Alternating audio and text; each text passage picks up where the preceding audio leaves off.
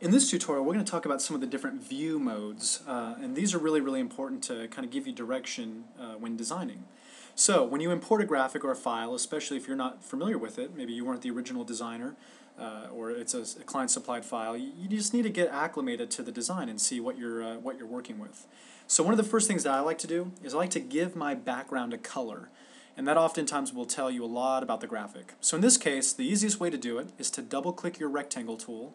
And when you do that, notice how it draws essentially a box around your workspace.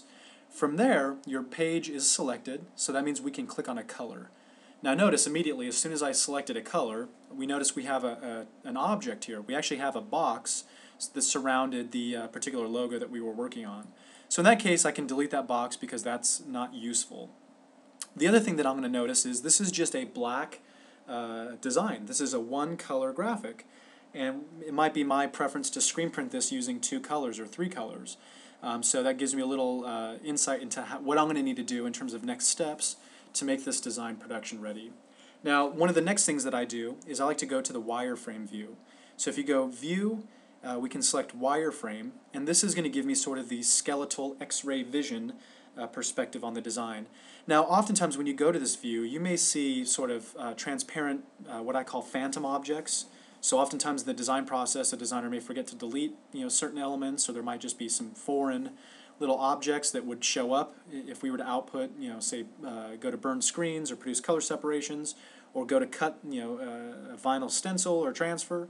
So we want to be very aware of what a design looks like in the wireframe view. Now going back to the enhanced mode, I toggle back and forth very often to wireframe and enhanced mode. And in future tutorials you'll see how you can actually create your own custom shortcuts. So you can click one W on your keyboard, for example, to get right to the wireframe view, and then toggle right back to enhanced without having to go to your drop-down menus. Now that we have a perspective on our file, we know how it's designed and what direction we need to go in.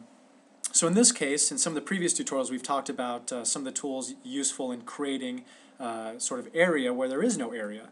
And in this case, remember this is just one color. What if we need to create a 2-color design? Maybe the text needs to be red and the balance of the design needs to be black. What I can do is I can take the Smart Fill tool, where my mouse is now hovering, and this will allow me to create a color where there is no color. So I'll go and select red, and notice how my pick tool has been replaced with sort of this crosshair.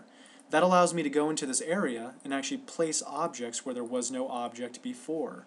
So you can see how easy it is to create those objects very quickly. Now, so I've created a 2-color job from that black and white clip art, and I can go ahead and delete my background now because I see exactly what I have to work with. Now, what we also want to do is we may want to combine some of these objects together. So what I can do is I can hold down my Shift key, and I'm going to click on these objects, and if I'm holding down my Shift key, it's going to select all of those objects at one time. So I'll go ahead and group those together, so that's one solid group of objects.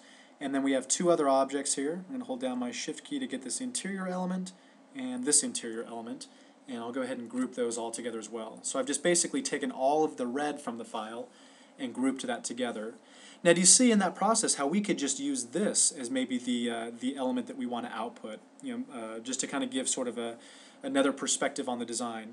And I'll hit Control-Z to get this all back in position. And of course the black, that's all one element now, so I can go ahead and globally change the color of that as well. So you can see how easy it is to use the color your background to get a sense of your design composition, and how easy it is to use the Smart Fill tool in conjunction with wireframe to really place objects where there were no objects before. Now one of the last things I like to do, especially if I'm going to present something to a client, is I like to double-click my pick tool, and that selects the design I have on my workspace. Holding down both your Control and Shift key, I'm going to go ahead and double-click on the rectangle tool. And notice how it just drew a box around the design that I have on my workspace. What we're going to do now, maybe this is going to go on a black garment or a black substrate. I'm going to go ahead and click black. Now notice how we have that black box above the design. So what I'll do is I'll hold down Shift and I'll click page down. So Shift page down, and I can move that black box to the background. And this would be a great way to create sort of a snapshot and to be able to showcase that design for your client. In fact, if you wanted to create multiple colors, I can go ahead and select this. I'm going to drag and drop by right mouse clicking and say copy here, And maybe you can give a few different variations to your client in terms of colors. So maybe we're going to do, maybe we want to make this really simple, do a one color, maybe white. We can go and just recolor this particular object here. In fact, I'm going to take the eyedropper. I'll go and sample that white, and now that it's sampled, I can just go and use the fill tool by left mouse clicking and fill in those particular areas to create some dynamic look here. Zoom way in and recolor that. So you can see how quickly it is to present different ideas and color variations to your clients.